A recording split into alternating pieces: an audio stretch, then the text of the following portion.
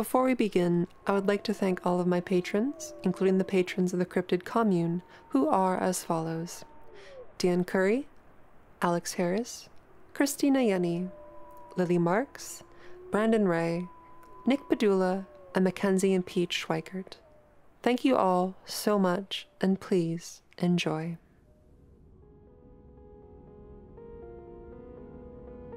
Your name is David. You're a boy who loves your mother very, very much. Unfortunately, it seems your mother only loves real boys, and you are just a mecha. Your creator says you're the first mecha that's been programmed to feel love. This also means that you're the first mecha to experience heartbreak. There's hope, though. You overheard your mother reading the story of Pinocchio to her real son. Pinocchio is a puppet who gets magically transformed into a real boy when he meets the blue fairy. If you can find this blue fairy, then you'll be real too, and you'll finally be deserving of your mother's love. You will spend what precious life you've been given searching for this blue fairy. Eventually, you will find her deep beneath the ocean's waves. That is where you'll ask her, please, please make me into a real, live boy.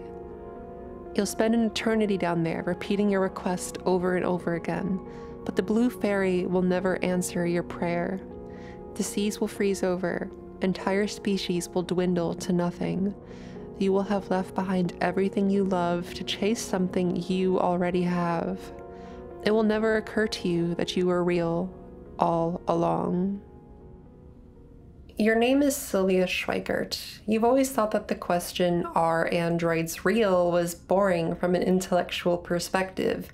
Of course androids are real, you think. It's arrogant to assume that our meat computers are any different from their computers. However, you've always found that the question was emotionally captivating. For you, the question might as well be, am I real? Logically, you know that you're a real person and a real woman. There is no argument, no legislation, no act of violence strong enough to eliminate what is real within you. Yet you don't feel real. What exactly does real even feel like? Prior to transitioning, you often felt like a non-person. You'd allow anything to happen to you, whether you liked it or not, because only real people get to have wants and needs. You were just a shell. Your mechanical body simply ran through the motions. Transitioning imbued this automaton with a soul. You finally believe in your own personhood, and now, after all that progress, you've started to get a wild idea into your head. For some inexplicable reason, you want to start calling yourself an it. Yeah, that's right, you want to start using it pronouns. Given your past struggles with personhood, do you really think that that's a good idea? You'd be referring to yourself the same way you refer to an electrical appliance or an animal. What if you bring those buried feelings back?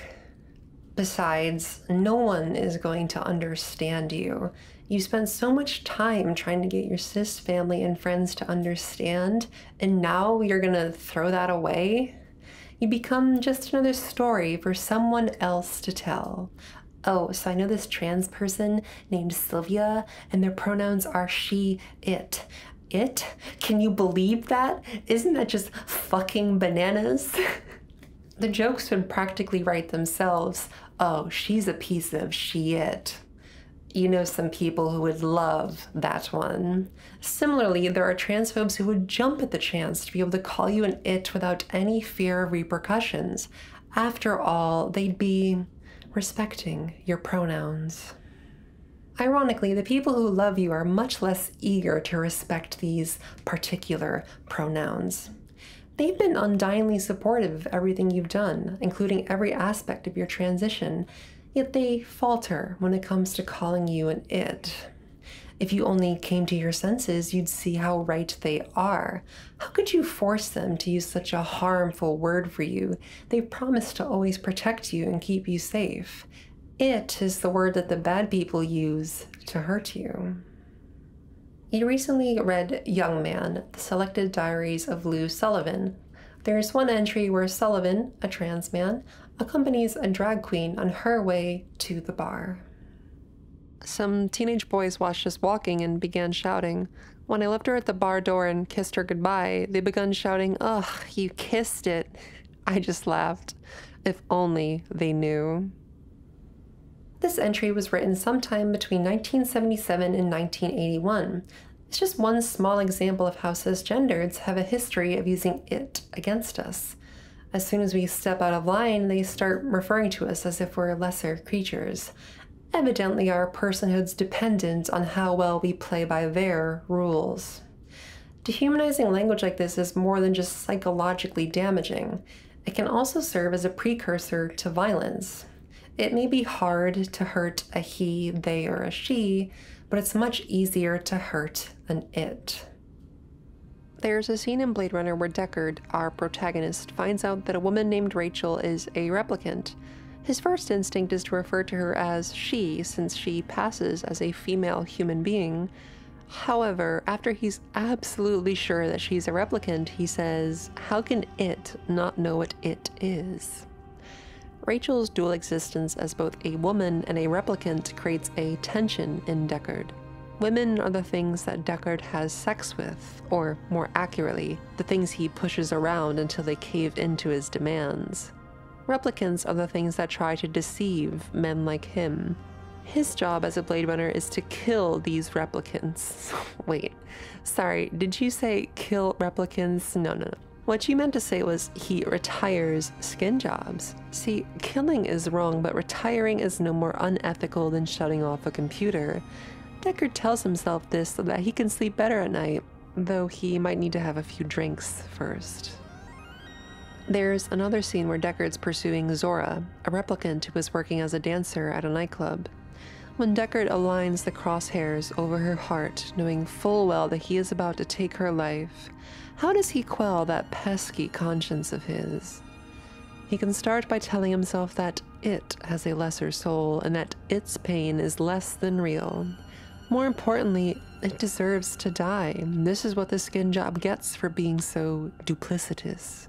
It tried to make you think that it was a real woman. This pervert was probably posing as a dancer just to get into the women's dressing room. You need to put an end to this thing before it can get anywhere near children. The hunter feels nothing as he pulls the trigger. Another living being is removed from this earth, and the jury acquits the killer because murder only applies when the victim is human.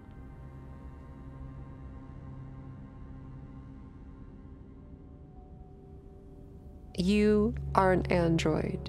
At least you were an android. The spark that once animated you has since been extinguished. You feel and perceive nothing. Your mangled body has been returned to the customer service section of Robot Aids Incorporated. They provide customers with android slaves like you. Your intended purpose was to serve as a housemaid. The couple that purchased you, the Fultons, had other plans. They tortured you to death for their own amusement. You have no way of knowing this, but your corpse is currently in a room with two men. Dr. Kessler, a scientist who works at the company, is furious because he recognizes the Fultons' violence for what it is. The company's salesman, Mr. Hampel, dismisses his concerns and insists that he's being over-dramatic. Abuse, is that what you said? Punish, torture, were those your words? He gestures towards you.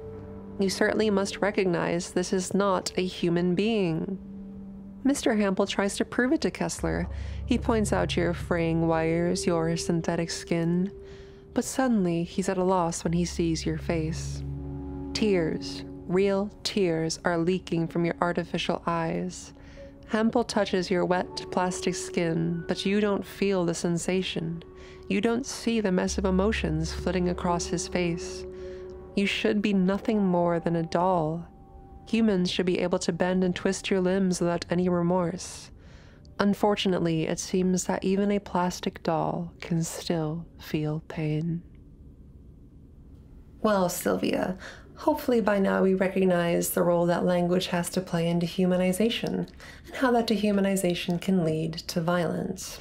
So, let's put this it business to rest, shall we? No, you think to yourself.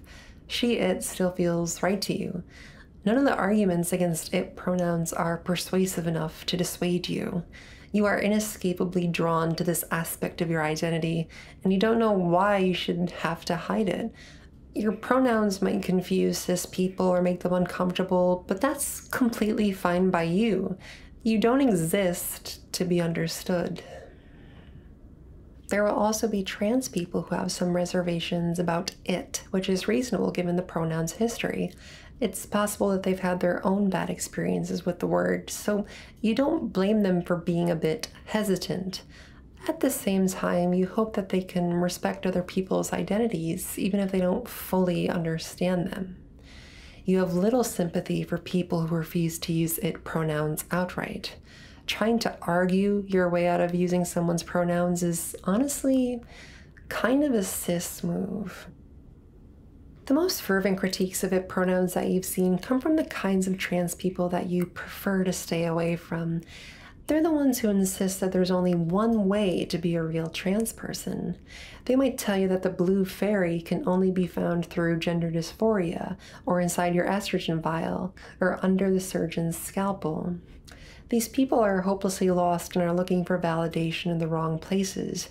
There's a palpable aura of self-loathing practically dripping off them, which might explain why they're willing to sacrifice self-respect in favor of cis people's acceptance. They deliberately distance themselves from xenogenders and neopronouns like ze-zer, fey-fair, and yes, even it-its. They're basically saying to cis people, hey, don't hate us, we're the normal ones. We don't like those freaks either. They certainly won't call you an it. Their excuse is that they don't want to normalize language that's inherently dehumanizing. While it's true that language can be dehumanizing, context and intent are everything. When a transphobe calls you an it hurts because you know it was meant to hurt. When your friend calls you an it, you're happy because you know that means that they respect your identity. This is merely wild conjecture, but I might suggest that the problem is the countless transphobes who use it as an insult, rather than the small handful of people who get euphoria from the wrong pronouns. Hearing it pronouns from someone who means it makes you really happy, so it's a shame that most people will only use she, her for you. Regardless, you still want to include it when you tell people your pronouns. Even if it seems like a pointless gesture, you still believe that it helps communicate who you are to the world. For you, it's a reminder to people that even though you're being forced to participate in this gender nonsense, you don't do it willingly. Your presentation may be pretty feminine, but you don't feel like you have any magical gender energy inside of you. It always feels like the gender is being forced onto you from the outside.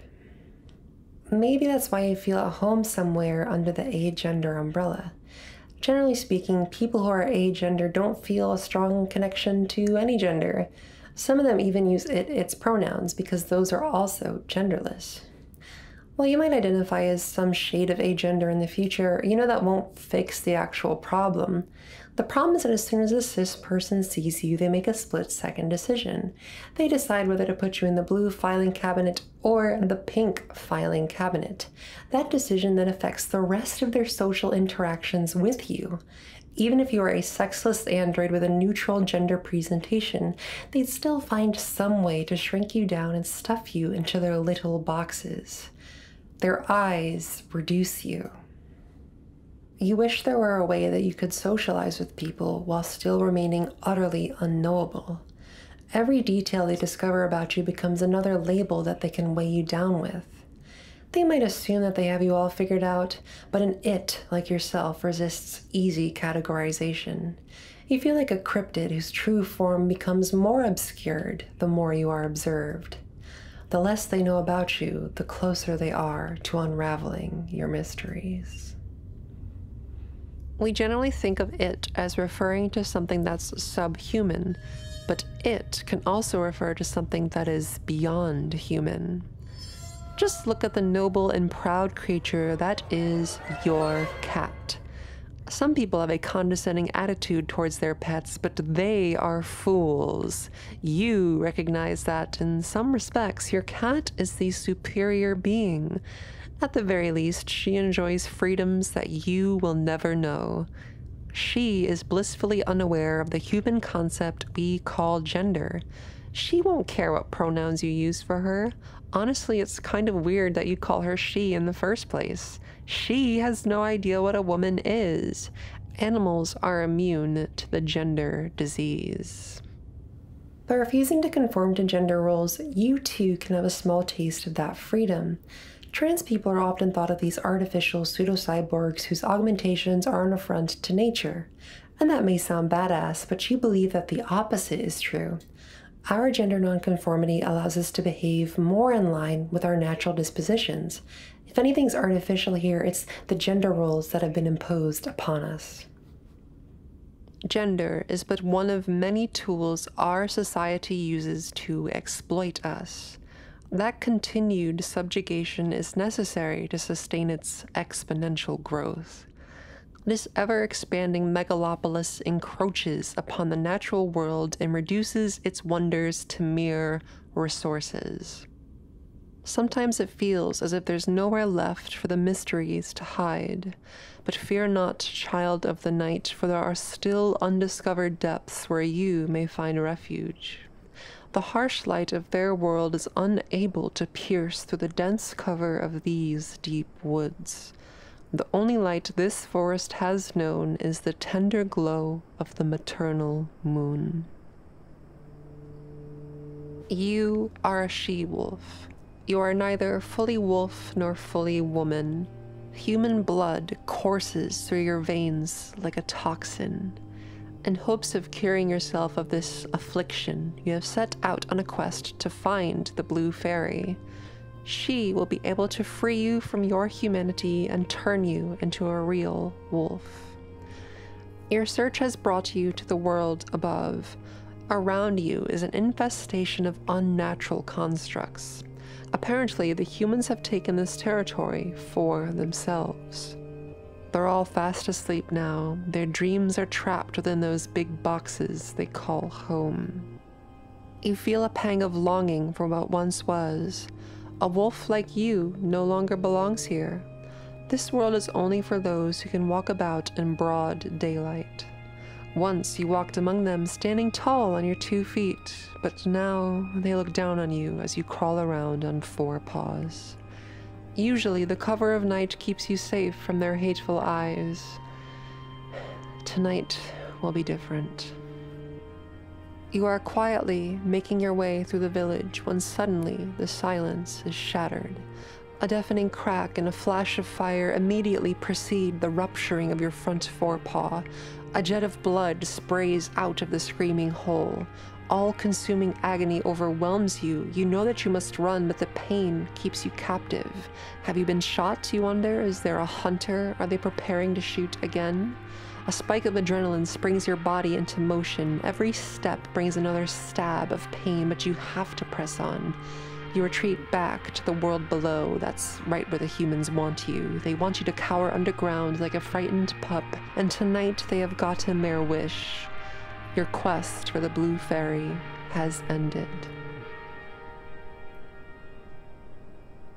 Your wounds may hurt, but what hurts most of all is the shame. How could you let yourself get hurt like this?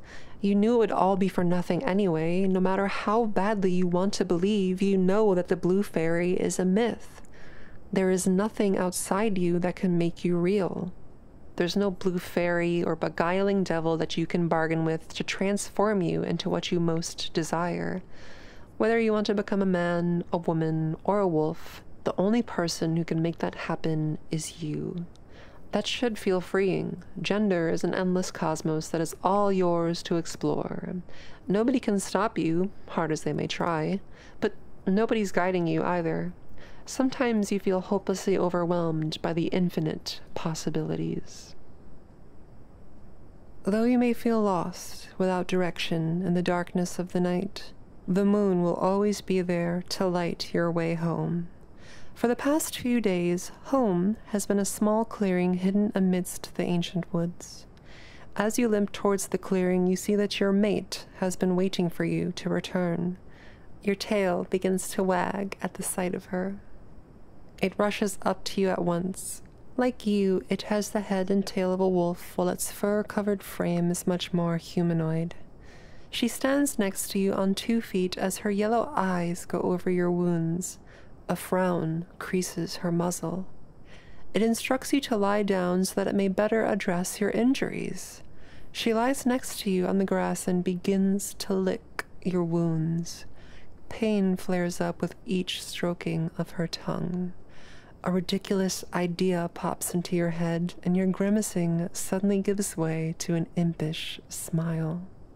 You inform your mate that actually other parts of your body need attending to.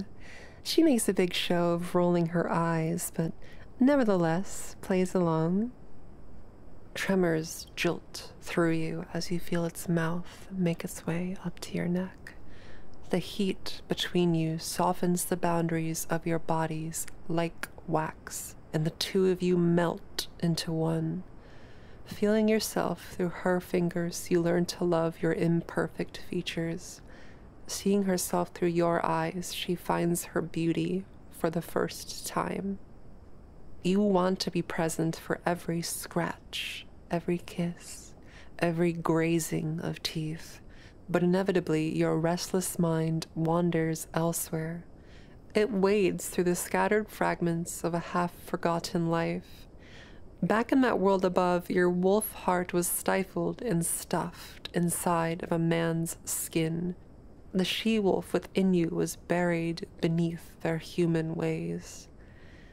Once you found her again, you tried to get the humans to accept your candid heart. You remember how much you cared about being understood. Hours upon hours were spent crafting immaculate sentences. And for what? Even the most perfect of statements could never sway a human heart. You were trying to get them to accept an identity that they would never respect. Those endeavors seem so trivial now. You have to laugh. It takes its teeth away from your neck and asks what's so funny. You tell her that it's nothing important, and you sincerely mean that.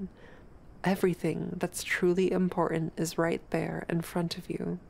You feel the arms that hold you, the lips that savor you, and the syncopation between your 2 beating hearts. Unlike the humans, you don't have to write an entire essay just so that she'll maybe understand you. The 2 of you already share an understanding without words. Its claws skate lightly across the trembling skin that knows so well. You gasp despite yourself. The constraints of language fade as you give in to much more expressive sounds. There's a moan through roaming fingers, the sibilant rush of a sharp inhale, and the irrepressible howl that erupts from your quivering body. The time for words has ended.